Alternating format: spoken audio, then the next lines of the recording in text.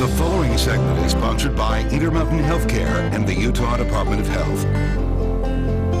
Welcome back. We're talking today about the importance of newborn screenings and how it pertains to congenital heart disease. We have Amy Nance here. She is the program manager of the Utah Birth Defect Network.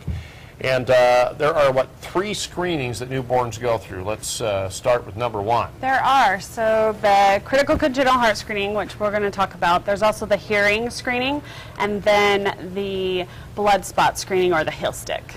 Okay, so, and that's them right there. So with the pulse screening, what do they do? Just, I guess, take the pulse and see if it's... So it's like what you would get when you go to the doctor's office and they put the probe on your finger. Basically, that's the same thing. So it's a non-invasive, not painless screen.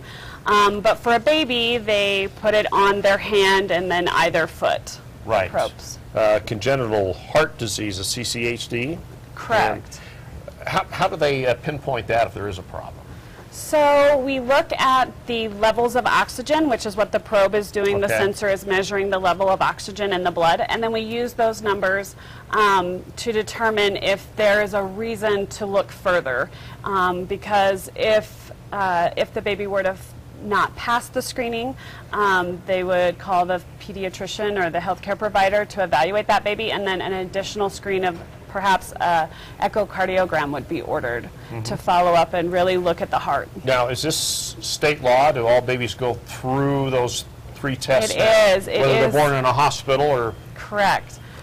So it is state mandated. So again, whether you're born in a hospital, a birthing center, or at home, your healthcare provider should be providing these screenings for you in the hospital, birthing center, or your midwife at home. Right. So where can folks go to get more information on this? So help.utah.gov/CCHD, and we would love to talk to you before your pregnancy, or the nursing staff can answer questions at the hospital. Just so you're ready for that, you know Correct. What's going on. Yes. All right. Well, thanks very much. Thank Appreciate you you coming in today.